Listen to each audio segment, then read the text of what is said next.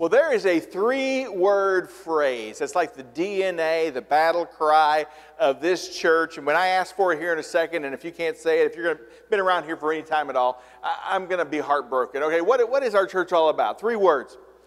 People need Jesus. And so this series that we're on right now, who is Jesus? The I am sayings of Jesus. This is mission critical stuff. This gets to the heart of why we do everything we do. And so I love sharing this with you. I love delving into the truth in John's gospel with you because Jesus is the bread of life. Without him, we are hungry and empty. Jesus is the light of the world. Without him, we stumble in the darkness. Jesus is the gate of the sheep. Without him, we don't have access and safety. Jesus is the good shepherd, and it's not just that we'll be a lost sheep. We're going to fall into the hands of some bad shepherds if we don't follow the good shepherd, Jesus Christ. And we've been going more or less chronologically through the Gospel of John, and we're going to break our pattern today because last week we were in John 10. In John 11, Jesus does something so big and so revolutionary that John tells us this is really the thing where people decide, okay, we got to kill this guy, we got to get rid of him somehow.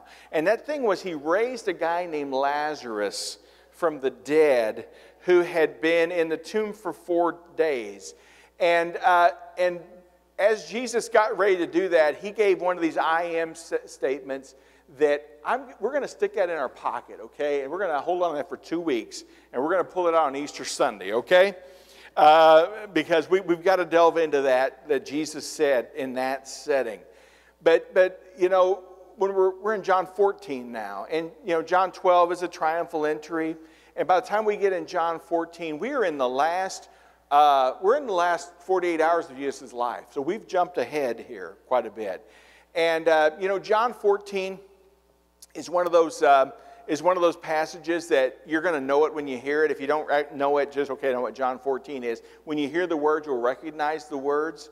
We read them over and over again at a funeral. Okay, there's number one text you're going to hear at a funeral. That's the 23rd Psalm. But close after that is John 14 because there's assurance in it. There's promises in it. There's eternity in it. And so we read that a lot. But we often pull John 14 out of its context and we treat it kind of floating out on its own.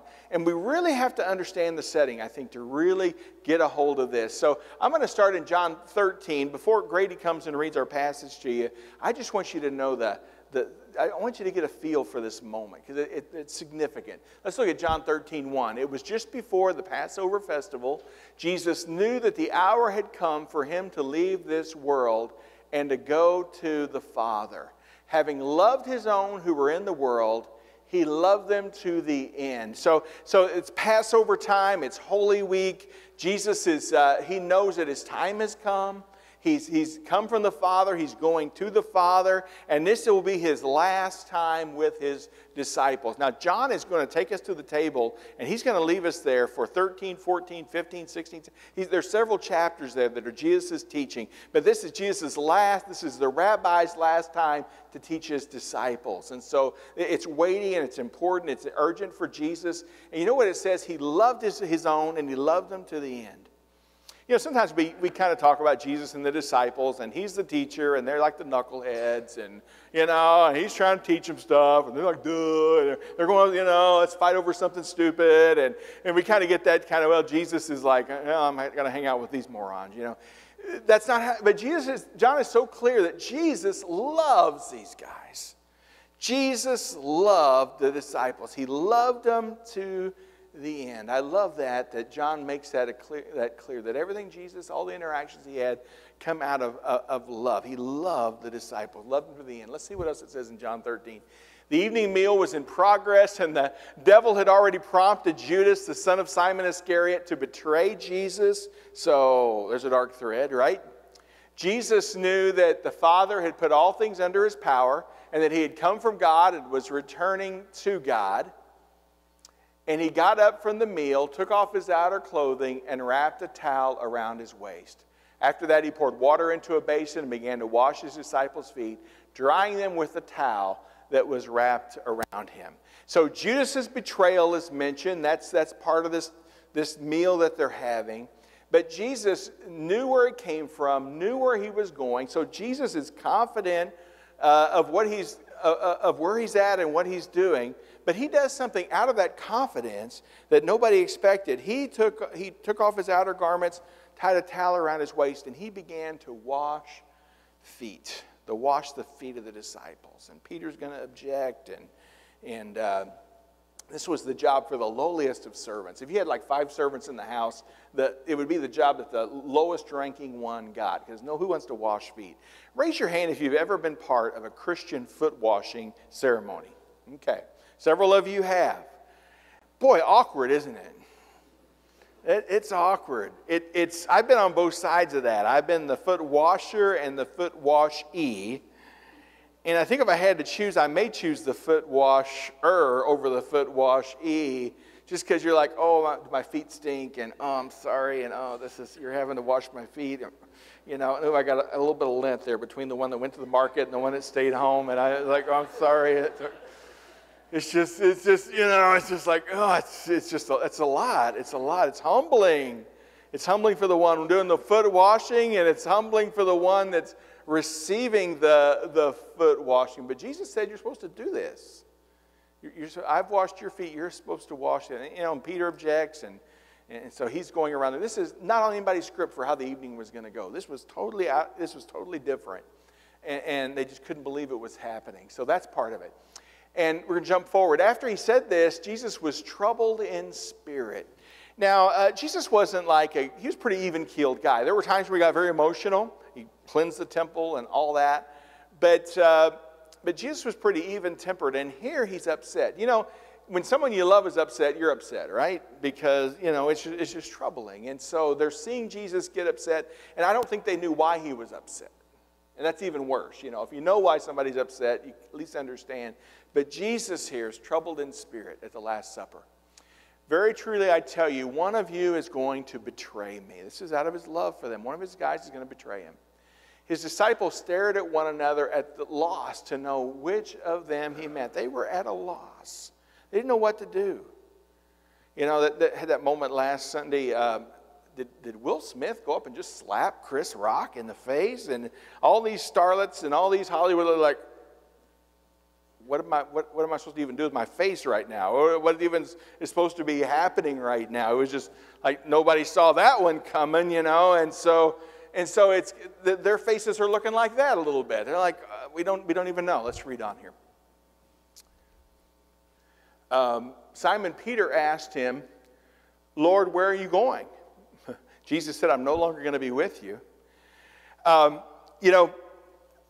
The number one thing Jesus asked his disciples to do was follow me. That was like the original contract they had with Jesus, right? Follow me. And he went to, the Sea of Galilee. There's Peter, James, John. Follow me. They left businesses. They left long-standing family succession plans. They left family. They left livelihoods. And they followed him. They signed on with this Messiah. And you kind of have to think, what was the script they had in their head of how the thing was supposed to go, They believed in Jesus. They're going to follow him. They believe he's the Messiah. And he's going to continue a spiritual renewal in Israel that John the Baptist really started. And at some point, not really clear how this is going to happen, but at some point I think they thought that spiritual renewal was going to turn into a political renewal. And Jesus was going to somehow end up in charge, and they were going to end up in charge behind him. I think they kind of had that expectation. This is how it was supposed to go. And when Jesus said, I'm going to go and you cannot follow, that's like their number one thing of what they were supposed to do, right? That was the script. And so Peter is just bewildered by this. Let's put that up on the screen. Peter says, Lord, where are you going? And Jesus said, where I'm going you cannot follow now, but you will follow later. And I guess Peter kind of thought, well, maybe you're going to do something dangerous or something, so maybe you're trying to spare us that. So he wanted to make it clear that he was in for the long haul. Peter asked, Lord, why can't I follow you now? I will lay down my life for you, Jesus. And then Jesus answered, will you really lay down your life for me? Very truly, I tell you, before the rooster crows, you will disown me 3 times. In other words, before the sun comes up, which is in about 8 hours, you're going to manage to deny that you know me 3 times. Wow. So I want you to get the feeling in the room. You sense the heaviness? You know, Jesus says to the disciples, I want you to, a new commandment I give you, to love one another. And we sometimes pull that one out as a separate verse, and we memorize it, and that's cool. But in the context of the Last Supper, when Jesus is saying all this stuff, when Jesus says, I want you to love one another as I have loved you, it hits different. For instance, let's say you're a 10-year-old boy, and your dad's getting ready to leave for work for the day, and he pats you on the head, and he says, son, I love you. I want you to listen to your mom, and I want you to take care of your brothers and sisters. Okay, Dad, yeah, I got it. And Dad goes off to work. That's one thing. But then let's have a little different scenario. Dad has chest pains. He falls to the floor. The little boy comes to his side, and he says, I want you to take care of your brothers and sisters. That's different, right? That hits different. There's a finality to that. And when Jesus says, I want you to love one another, it kind of has the ring like, I'm not going to be here to love you like I have loved you. It's going to be different now, and you need to love one another. So just kind of sense the pall that falls over that whole thing. And that is the context of John 14:1. Grady, come on up here, man.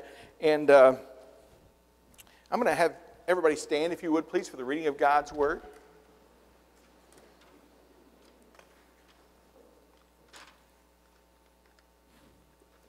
Hear the word of God, the Gospel according to John, chapter 14.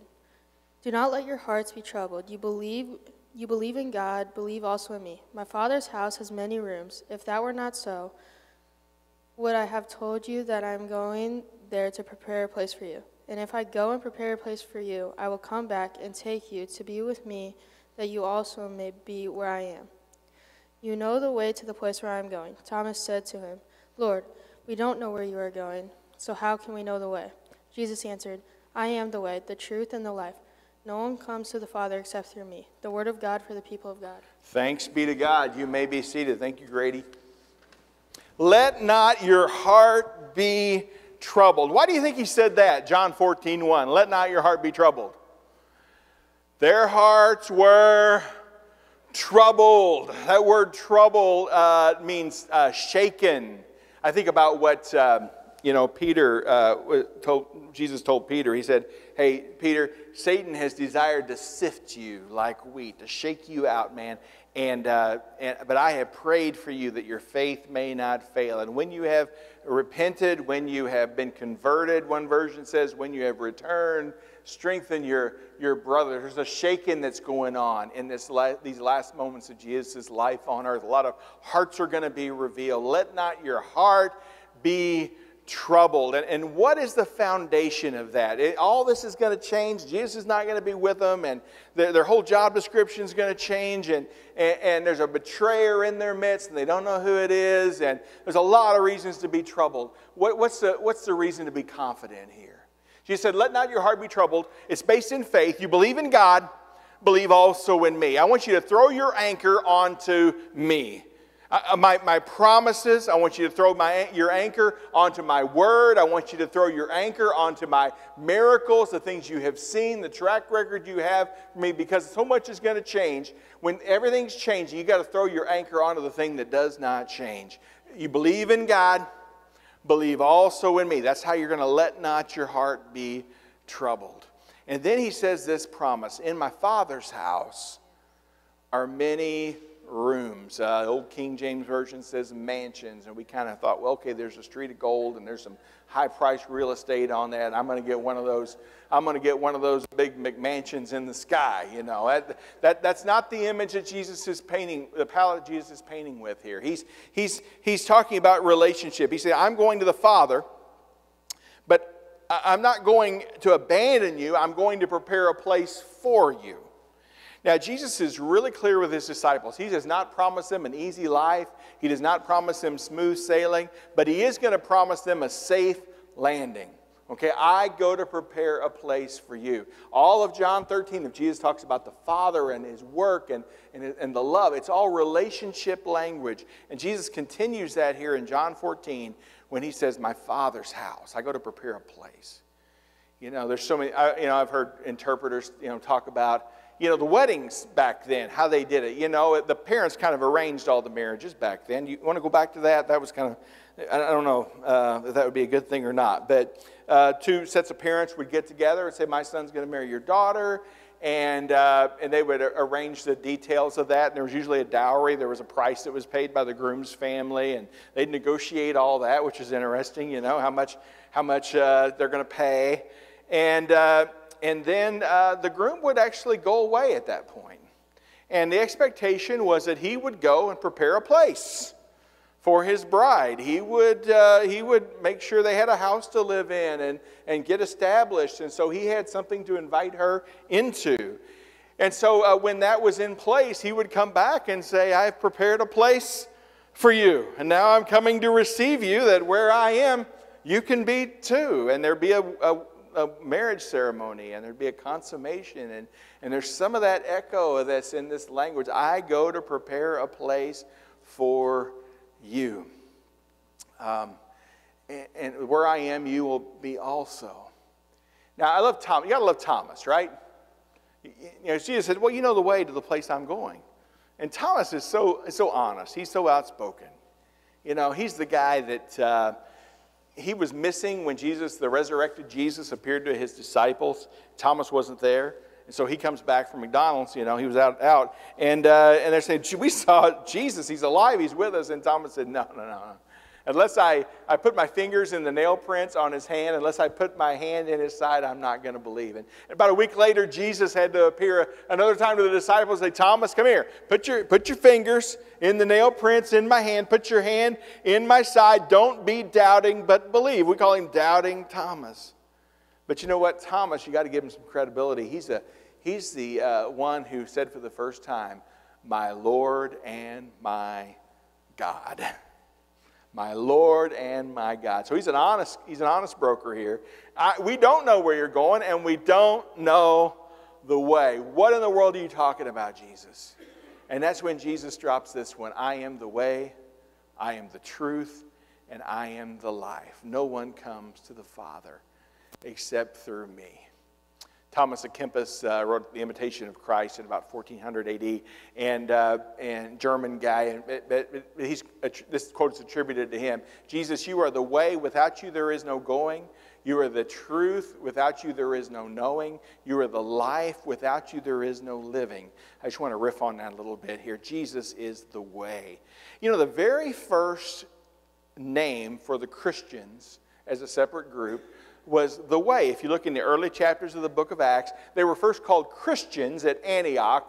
Basically, when the gospel spilled out into the Gentile world, they needed a new name for these people because they were before considered just Jewish people of a particular stripe. But when the Gentiles started to come in, they needed a name. They called them Christians. It was a derogatory term, I am sure, Christians. These people that talk about Christ all the time. But the older term for Christians was followers of the way. Jesus says, I am the way, and they called themselves, who are we? This is what they call themselves. We're followers of the way. The way is a path to be followed. Anybody watch The Mandalorian? It's kind of a Star Wars kind of thing, and you got some Mandalorian watchers in here. And Mandalorian, he's kind of a killer kind of guy. He kills people, but he's part of this religious order too, which is kind of interesting. And they have expectations, and sometimes one of those is to care for orphans and all this, and sometimes some of these are kind of onerous at times. These demands of their group, and so they'll say this to one another. Well, this is the way, right? They'll say that this is the way. This is how we do. We're followers of this way, and we're going to walk in this way. And Jesus says, "I am the way to the Father." And then he says, "I am the truth." And truth is a big theme in John's gospel. Very famously, Jesus is going to appear before Pontius Pilate during his trial here a few chapters later. And Jesus is saying that he's coming to testify to the truth. And very cynically, Pilate's going to say, "What is truth?" I think Pilate was the first postmodern, okay? What is truth? You got your truth, I got my truth. My truth has the Roman legions behind it, so I like my truth better than your truth. And that's the day we live in. You know, you got your truth, I got my truth. Let me tell you what, there is no your truth, there is no my truth, there is the truth. Jesus didn't say, I am a way. He said, I am the way. He didn't say, I know the way. He said, I am the way. And he doesn't say, I know the truth or can show you the truth or can tell you the truth. He says, I am the truth. John 1 says he is full of grace and truth. In John 4, Jesus talks about worship, and he says those that worship the Father must worship him in spirit and in truth. In John chapter 8, Jesus gives this word, you will know the truth, and what's it going to do? It's going to set you free. It's going to set you free. Lies keep you bound up. The truth sets you free. And Jesus says, I am the truth. I'm the way, the truth, and I am the life. The life. You know, in John, eternal life isn't later. Eternal life happens when you receive Jesus Christ. John 5, Jesus says, those who believe in me have passed from death to life. You're in eternal life now. And eternity is a continuation of that relationship. It bugs me to no end that we think about heaven and you know, we think about the place. It's an all-inclusive resort, right, that you hope to get to one day. But the whole point of heaven is it's the Father's house. God's the best thing about heaven. It's not the cuisine. It's not the rest. It's not the clouds. It's not the angels. It's not the scenery. It's not even, you get to see Mama again. The best thing about heaven is that it's the Father's house. And Jesus says there's a room with your name on it because of your relationship with me. And I used to think about heaven this way. You know, I think, okay, there's heaven, there's hell. I kind of sitting in church, back row, Cash Chapel, United Methodist Church, okay. And how this must work is you die, and, you know, okay, we're all going to die. That's kind of a hard thing for a kid to kind of realize. You know, the death rate is hovering around 100% somewhere. You know, it's like okay, I'm going to die one day, and I've done some good stuff, I've done some bad stuff. So it must be like a big scale in the sky. You know, you put all the bad stuff I've done on one side, unfortunate. You put all the good stuff I've done on one side, and, you know, if it balances out, you know, on the good side more than the bad side. Or maybe God grades on the curve. You know, I'm not perfect. Okay, I'll just admit that. We'll just put that on the table. Not perfect, messed up. But, you know, compared to how am I doing? You know, I'm doing okay with, you know. And that's a very human-centered approach to heaven. And Jesus saying, I am the way, the truth, and the life. No one comes to the Father but by me. He blows that whole thing out of the water. And he says, this is about relationship. It's not about rules. This is about grace. It's not about performance. I am the way, I'm the truth, I'm the life. You're not going to get where I'm going on your own steam. You're going to get there out of the fullness of your relationship with me. Thanks be to God. And I'm the one that's brought you this far. And disciples, here's what I want you to hear. I'm going to take you the rest of the way. And it's not going to be based on your doing and your striving. It's going to be based on this relationship. The way that you're following, the truth that you're living, the life that you're walking in. I'm the way, I'm the truth, and I'm the life. This is what Jesus wanted the disciples 2,000 years ago to know at the Last Supper, at the table. And we're coming to the table right now, and I think that's the thing that Jesus wants us to know here at 2022. He wants us to know that our future is based on our relationship with Him. It's based on His love for us, His grace for us. And it's not how am I doing in my performance? It's based on Jesus being the way, the truth, and the life. No one's going to come to where I'm going except through me. Would you prepare your hearts to come to the table today? I want to ask you, is your heart troubled today? I bet it is.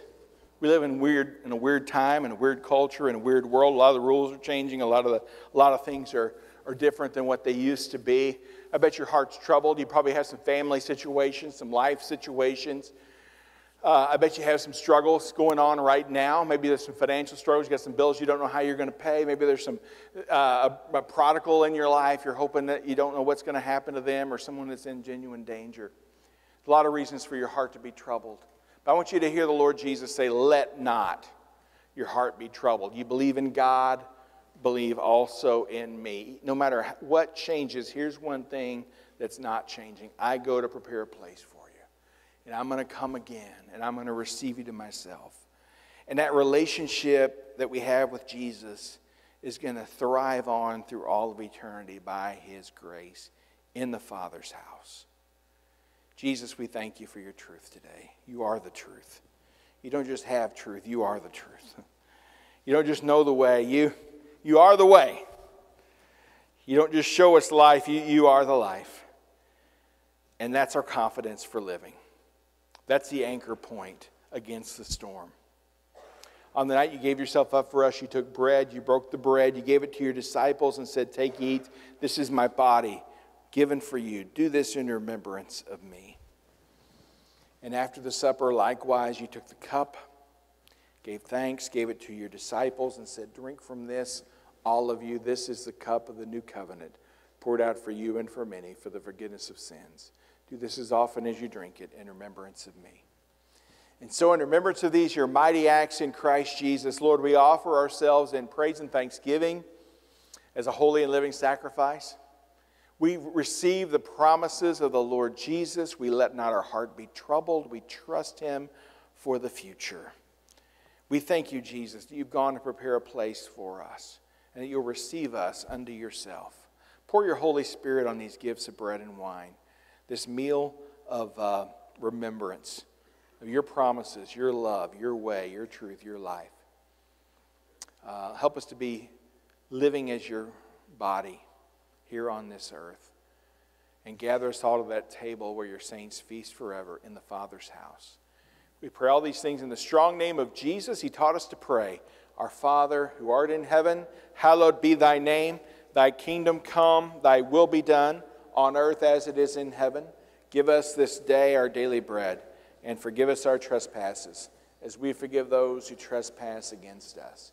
And lead us not into temptation, but deliver us from evil. For thine is the kingdom and the power and the glory forever and ever. Amen.